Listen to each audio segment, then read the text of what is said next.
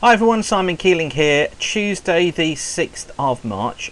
Just a quick one for you today. I'm going to show you some charts in a moment that I think will be very interesting. It's charts going into April from the CFS model, which will be available on the site very soon. So I'll show you those in just a second, but for now let's just take a look at how things shape up over the next couple of weeks or so.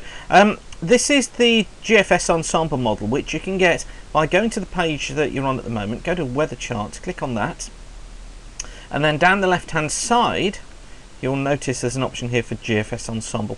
Click on rain excuse me, and that gives you these charts. So it's the charts of both rainfall, which are the coloured shadings on here, and also pressure. The isobars are the solid black lines.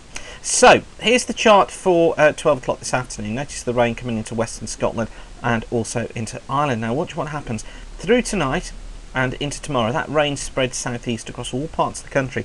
I think we could be seeing perhaps 20 millimetres of rain for Western Scotland, only 3 or 4 millimetres for southern parts of England as that rain clears away to the east during the latter part of tomorrow. But it is going to be a more unsettled day tomorrow, with strong westerly winds and showers following behind this front to northern and western Scotland and Western Ireland, some of them heavy at times. The front then clears across the southeast by mid-afternoon tomorrow. Brighter weather follows in from the west.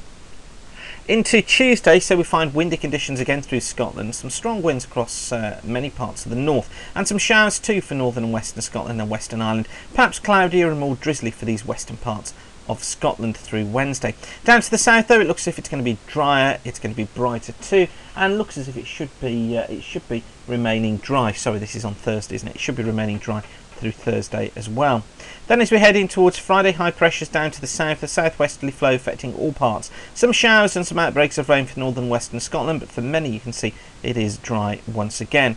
And then to Friday, well, watch that high pressure build up towards the north. Look, still outbreaks of drizzle for western Scotland, but then look through the weekend, that high really does become a dominant feature during the course of the weekend and into next week too. It slowly shifts its position into Europe. Again, northern and western Scotland at times seeing some outbreaks of drizzly rain, but generally for most of the country it looks as if it is going to be dry with sunny spells and just bits and pieces of drizzle affecting those western coasts at times. But probably by the 18th, 19th, the model is trying to bring in more of a westerly flow, so trying to bring a return to more unsettled conditions by the time we get after the 18th of the month. And probably that's a reasonable solution, but look how dry it is still across these southern parts of the country.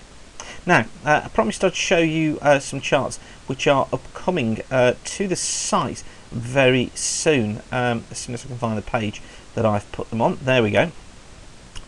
So these are the CFS charts. Now, the CFS is a long-range model. You have to take that into account, and you have to bear that in mind. And it runs various different ensemble members. This is just one ensemble member.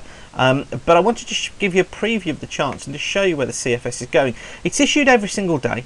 It's useful for a guidance, but you certainly can't use it like you can use the GFS or HERLAM or UK Met Office or any of those other models. It's just a long range guidance, so you have to treat it with caution, but you can kind of pick out some things from it. Now, I've got the charts here. This is rainfall in week steps. So this is the week ending midnight on the 11th. So that's midnight on Saturday. And it's rainfall. You can see a fair amount of rainfall there across the British Isles during this week. Most of that actually coming about because of tomorrow's system. The CFS has picked up on this as well as the GFS, and that means that you can have reasonable levels of expectations in this model.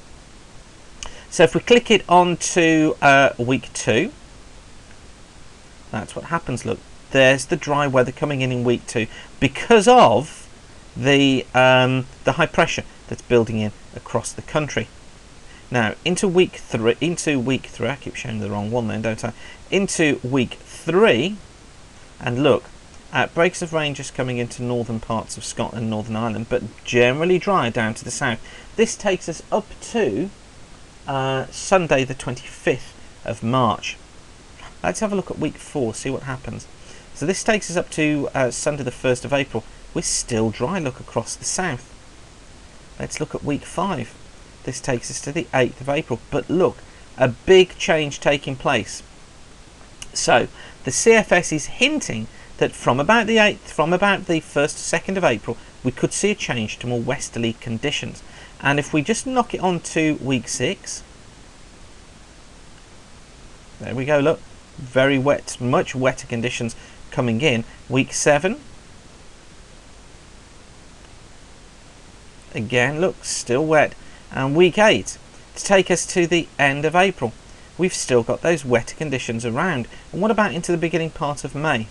So this is getting into the beginning of May, and look, we're still in these damper conditions.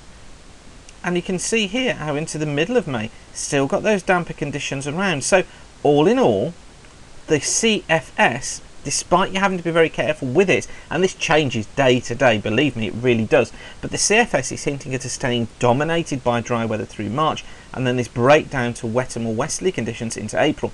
Now what's interesting here is that, talking to Captain Bob, he was quite convinced that we'd see a breakdown in conditions during April to go more westerly and to bring some more unsettled weather, and the CFS is starting to back that up.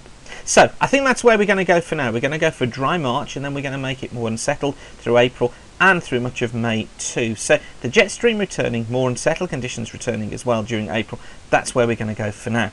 Now, as always, this site's kept free of charge by the advert you see around it. So if you see an advert you like, click on it, go through to the advertiser. It generates revenue for us, and it shows the advertiser that you're interested in what they're doing. So once again, thanks for watching, and keep the sun shining. Bye for now.